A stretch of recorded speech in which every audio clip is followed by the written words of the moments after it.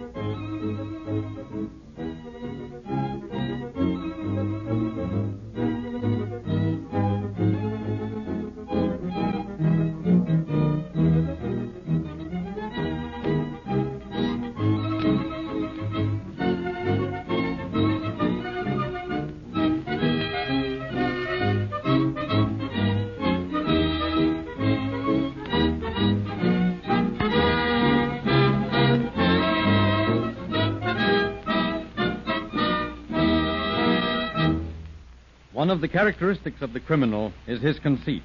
He suffers from an exaggerated ego. It is his belief that he possesses a mastermind and that the police are his inferiors in mental capacity. The criminal, especially of the slicker type, sure of himself, pits his wits against the police and really believes he will outwit them. Always he meets his Waterloo. How the criminal tried to beat the law enforcement authorities and how he planned for it, you will now hear in the story of Life, Liberty, and the Pursuit of Parker.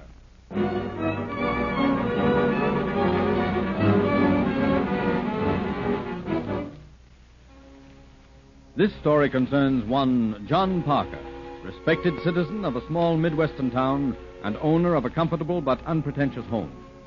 John Parker would appear to the casual observer a good, average American citizen. Julia, John's wife, is also a popular member of the community. Her bridge teas are the delight of the literary club. And although her set considers Julia a bit too noisy and gaudy for rigid good taste, it manages to forgive the infraction, for Julia is from New York and just not used to the quiet life of a small town. Our scene is the Parkers' living room. It is 7 p.m. I hate it. What'd you say, Julie? I said I hate it. Hate what? You know very well what I'm talking about. This junk heap of a town, that's what. Oh. Take your feet off the chair. I want to sit down. Now, look, kid. Just how much longer do we have to stick in this burg? Will you tell me that? Stop reading that paper. Oh, in heaven's name, Julie, let's not start another row. It takes time, I tell you. You've got to give me time. You can't make a thing like this work in a day. A day? I wouldn't call 7 years in this jerkwater town a day. I tell you, I'm sick to death of that clacking bunch of women with their silly gab about literature. And I'm sick of taking care of the house and going to the proper places and living on a dime a week. I won't take it much longer, John. I'm sick of it, do you hear? And I'm getting out, see? Oh, now, hold on there, Julie. Sit down, honey, and let's talk this thing out once and for all. Okay. I'm sitting. Talk.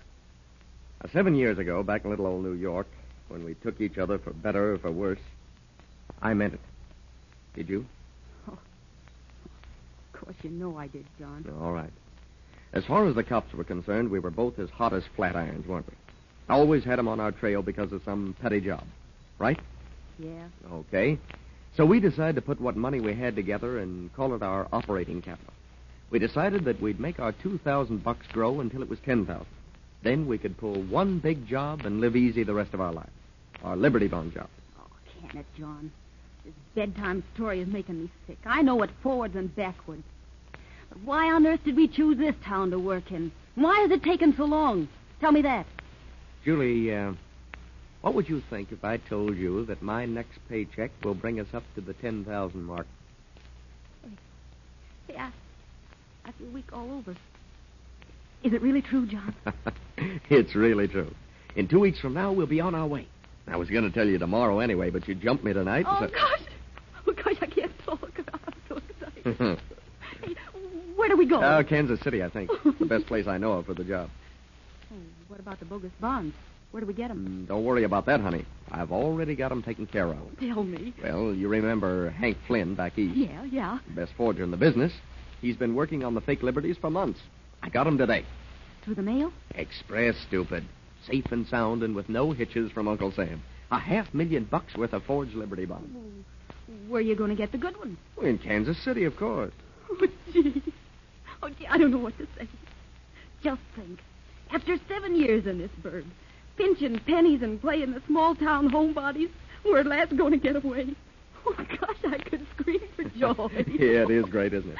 But listen, little lady, your days of being a homebody aren't over, you know. There'll be another 6 or 8 months after we leave here before we can pull the job. Oh, I don't care about that. But at least be away from this hole.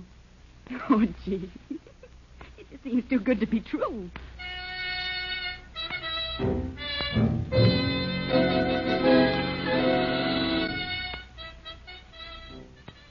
Good morning, sir.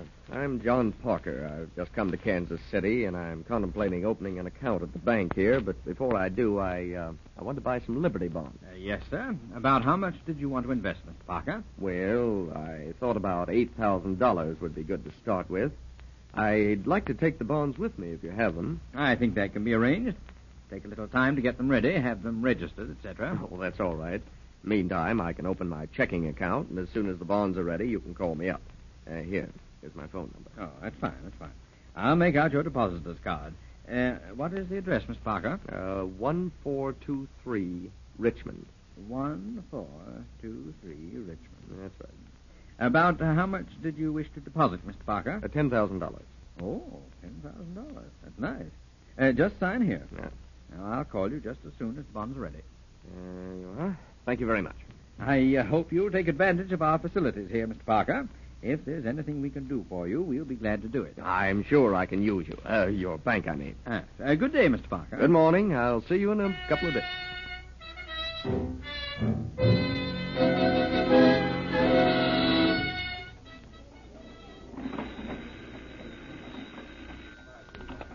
Farmer's Trust, cashier's office. Yes, the statement was sent out. All right. Thank you.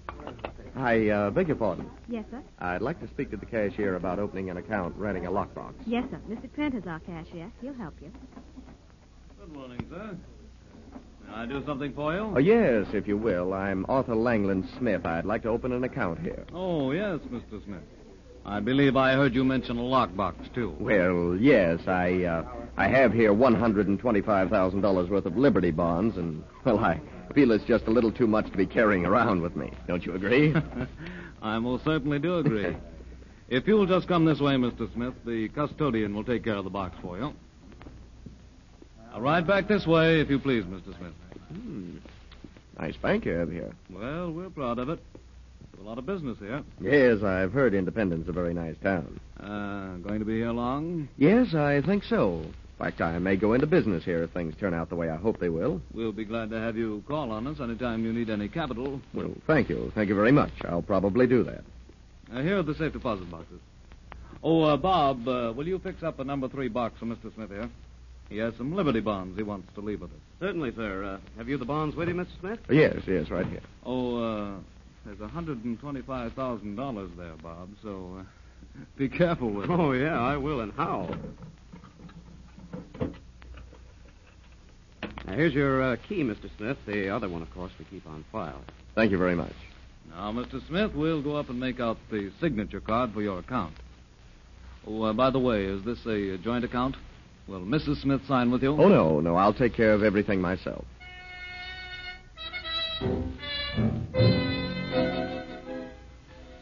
Following week, we find John Parker back in Kansas City.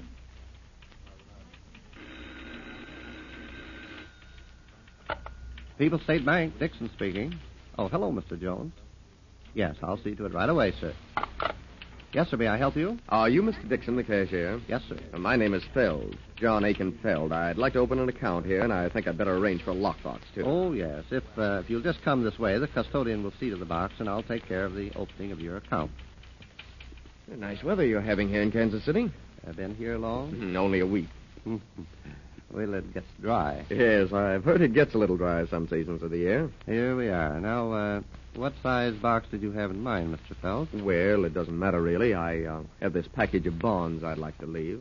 $125,000. Nice little nest egg, Mr. Feld. Yes, I've been sort of looking forward to using those. You're staying on in Kansas City? Oh, yes, I'm opening a branch office here. Well, that's fine. We're glad to have additions to Kansas City business life. I hope you won't hesitate to call on us if we can be of any service to you. Well, thank you. I think I can use some of your money from time to time. All right. We'll be glad to see you any time. Mr. Feld, call on us for anything we can do for you in our line. I'll do that.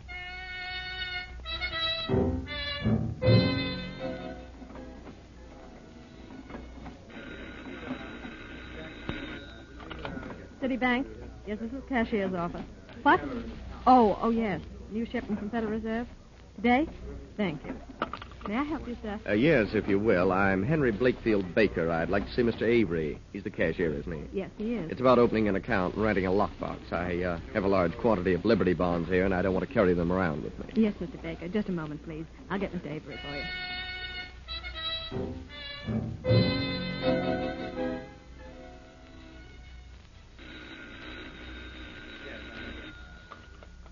Merchants Bank, Freely speaking. Yes. Okay, have it ready this afternoon. Yes, sir. May I do something for you? Mr. Fraley? Yes, sir. I'm Michael Johnson. I'd like to open an account with your bank. I'd be glad to take care of it. Oh, yes, and I'd like to arrange for a lockbox, too. I have here about $125,000 in U.S. Liberty bonds that I'm not too keen about carrying around with me. Well, I should imagine not. We'll take care of the box first in that case. Now, if you just come this way, the custodian... 4 months later, John Parker pays another of his frequent visits to the several banks. This time he returns to the Farmers Trust in Independence. He carries $8,000 in U.S. Liberty bonds with him. Morning, Mr. Smith. Good morning, Ray. How do you do, Mr. Smith? How are you today, Alice? Well, hello, Mr. Smith. Hello, Alice. How are things with the cashier's office, huh? Couldn't be better, thanks. Can we do something for you? You bet you can. Trent around? He's gone up to the president's office. But he ought to be back any minute. Oh, then I'll wait for him. Oh, there he is now. Well, good morning, Mr. Smith. Morning, Trent. How goes it? Fine, thank you. Been pretty busy the last few days. Now, what can we do for you today? Well, I think I'm in the market for a small loan today, about $7,000. How about it? Yes, indeed. Your credit is ace high here. You know, I was telling Alice yesterday, if everyone paid off his loans as you do, I'd never have a headache. As it is, I've got a chronic one. Well, you know how it is. Invest wisely, pay off well, or something. Kind of a businessman's adage, eh? And now, if you'll just step over here, please. Liberty bonds for collateral as usual? Yes. I have a chance to turn a little deal that I think will net a nice profit. You have the bonds there, have you, Mr. Smith? Oh, yes. Here you are. $8,000. Mm-hmm. And you want $7,000, is that it? That's right. All right, sir. Just sign right here. Yes. Oh, Alice, have you seen my blotter around anywhere? Yes, sir. Here it is, right here. That's fine. Thank you very much. All right, Mr. Smith. We'll credit your account with $7,000. Well, thank you. Thank you so much, Mr. Trent. I'll be seeing you in a few days.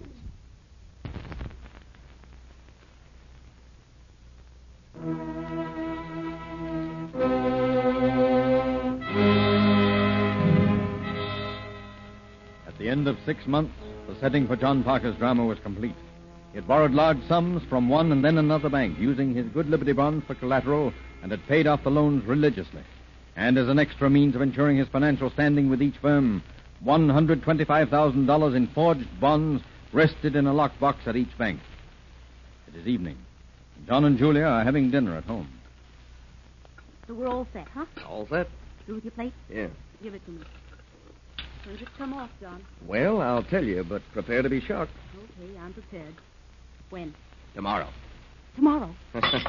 Don't let it throw you, honey. Tomorrow? Oh, gee, I'm so tickled I could break another plate. I think I will. And another. Goodbye, simple life. Whoa there. Remember, we got to eat breakfast. Oh, boy, this is swell. I've been waiting 7 years for this moment.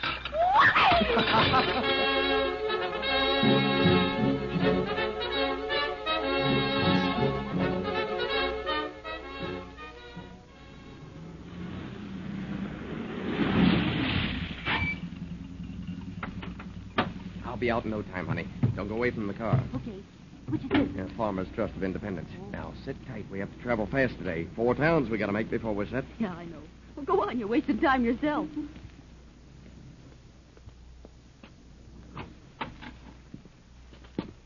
Morning, Mr. Smith. Good morning, Baker. How do you do, Mr. Smith? Oh, how are you today, Ellen? Well, good morning, Mr. Smith. You're an early caller today. Good morning, Fred. Yes, I seem to have a busy day ahead. Fine. Busy days sound good to all of us, I guess. What can I do for you? Well, I'd like to secure a rather sizable loan. I've got a big deal on today. Good. How much will you need? About $100,000, I think. I have $125,000 in liberties in my lockbox that I'll put up as collateral. All right, Mr. Smith. Your credit's always good with us. Now, do you want the proceeds of the loan placed to the credit of your checking account? No, I want cash. I'm buying a piece of property, you see, and the old farmer I'm dealing with insisted that I pay in cash. In fact, the old codger wanted gold, but I finally convinced him the bank couldn't let me have gold. All right. Now, if you'll just step over here to the note teller's window, we'll get your money.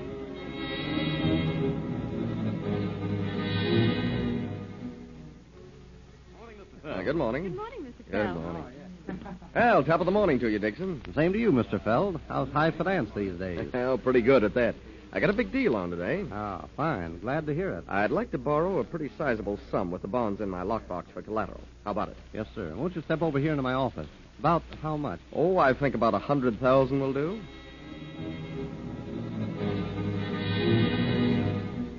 Good morning, Avery. How are you today? Oh, Mr. Baker. Fine, thanks. What can I do for you? Well, you can lend me $100,000. I have $125,000 in liberties down in my lockbox. I'll put those up as collateral. I'll have the note ready in just a few minutes. Morning, Freely. How are you? Morning, Mr. Johnson. What's it going to be today? Well, today I'm in the market for a rather large loan. I'll, of course, put up Liberty bonds as collateral as usual.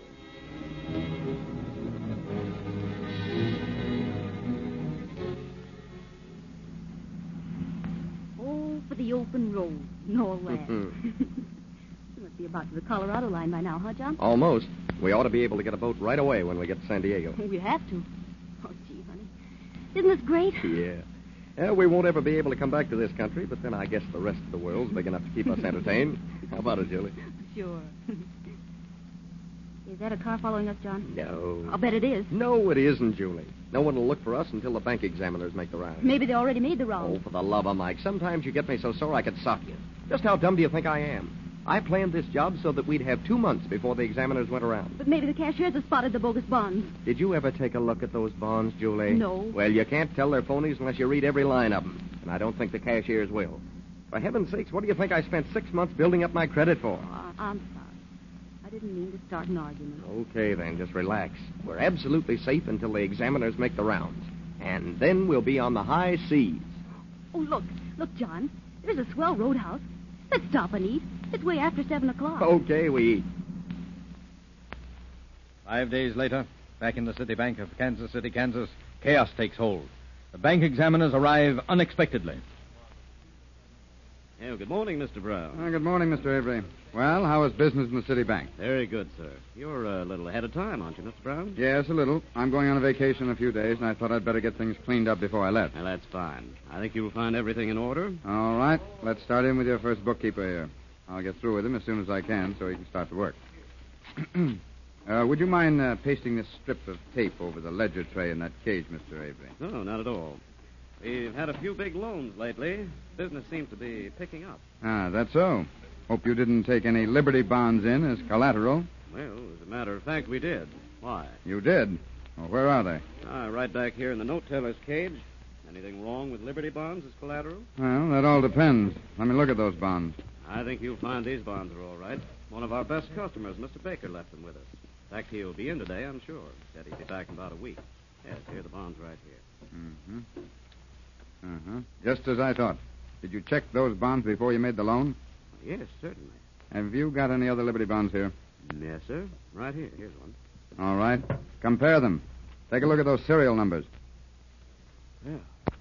What do you know about that? I don't understand why these bonds weren't checked closely on such a large loan. Well, sir, the bonds were checked. Not as closely as they should have been, perhaps, but well, the gentleman's always been more than good in his dealings with us. He's well known to us. In fact, we made him several big loans, and he's always paid off before they were due. You realize, of course, that this is the third bank we've discovered in the same situation? No. And absolutely, the third. He used a different name in each case, but undoubtedly is the same man. What are the others? Farmers Trust of Independence, People's Bank on the Missouri side, and now yours. No telling how many others he's pulled the same stunt in. Isn't anything being done? You just said yourself that you have no records of the man. He was a slippery one. We can't do anything. No records to go by. Nothing. The fellow covered his tracks completely. Say, wait a minute. Maybe there is something we can do after all. Yes? When he came in for that loan, I remember the teller had to open a new shipment of bills from the Federal Reserve to let him have that much cash. Well, I have the serial numbers of that shipment. Good. That gives us something to work on. Let's get the listings now, and then we can call the police.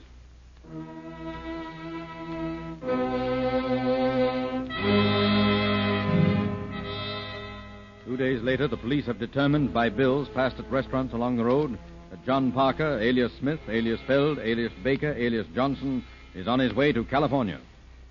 It's late evening, and Julia and John are staying in a secluded boarding house in Hollywood, awaiting the time to drive to San Diego and ship out for foreign parts. Well, there are the tickets, baby. We see the South Sea Islands first.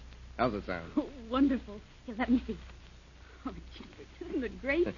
When do we sail? Tomorrow morning. And when do we leave here? Tonight at midnight. It'll take us 4 hours to drive it. Oh, gosh. I'm as excited as a little kid going to a picnic. Hey, you better go get your papers and things packed. I left them for you because I didn't know what to do with them. Well, I guess I'd better. Here, you want to see the paper? Mm-hmm. It was under the landlady's door, but I don't think she reads the paper. Oh, you cheap pickpocket. Go on. Yes. Hey, John. What is it? Have you looked at this paper? No, why? Julie, pale as a ghost. What is it? Take a look at that. Great guns. That's us. Oh, Julie, we should never have passed those notes along the road. Sure. Oh, no, they wouldn't find out for 2 months. The bank examiners wouldn't come. Oh, no, you're always well, so how would darn I know? smart. Oh, gee, Julie, let's not fight. We got to think and think fast. Well, we got to get out of this place. I gave the landlady one of those bills this morning. Well, then scram it is, and now.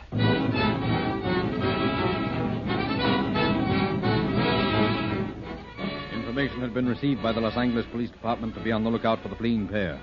In a police car in downtown Los Angeles, officers Rombo and Stromwell of the robbery detail are cruising.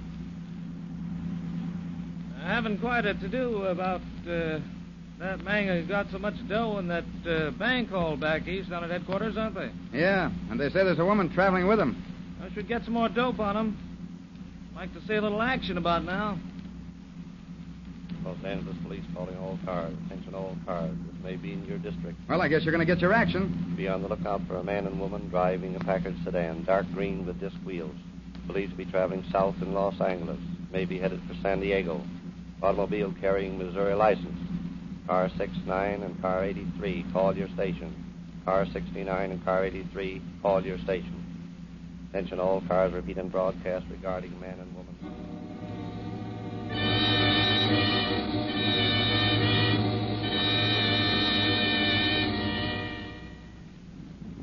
Hurry, John. Hurry. Oh, I wish we could get out of this traffic. Well, you've got to get out some way. Look out the back. You see anything? No, I don't think they spotted us yet. There's a squad car up ahead. They'll see us if we stay in this car. Grab hold of the money satchel and set tight, Julie. Well, what are you going to do? I'm turning in this alley. Another second, they'd have spotted this buggy. We got to ditch it. Come on. Hurry. Oh, where are we going? That beer parlor at the end of the alley. Okay. Back entrance. Come on, run. John, I'm so scared. Now, take it easy, honey. Here, we'll wander around among the crowd for a minute and then slip out the front. Come on. Easy does it now. Let's hurry. No. Walk slowly. What's the difference? Right, come on now. Up the front. All right.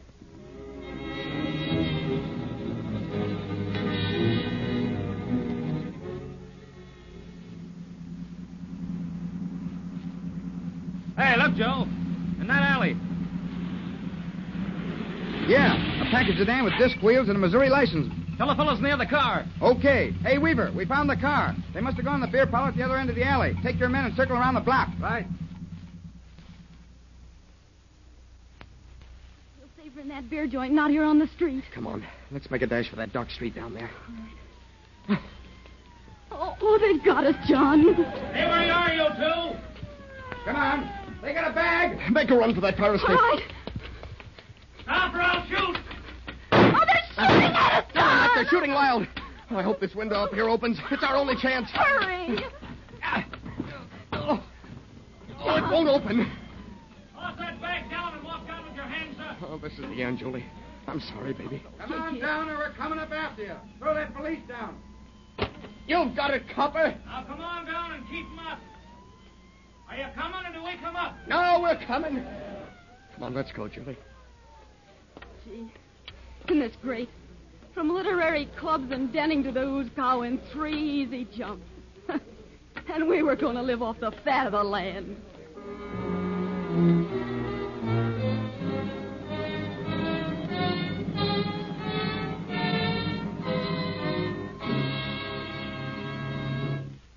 That Parker had brains, there is no question. But he misused his natural abilities. He spent years in planning and preparing his grand coup, then failed miserably because of 2 errors. He failed to make allowances for the possibility of the bank examiner being ahead of his scheduled time, and forgot that paper money can be traced by serial numbers. And so it always is. There is no perfect crime. Always the criminal fondly believes he has perpetrated one, and then the authorities prove him wrong. And so once again establish the fact that crime does not pay.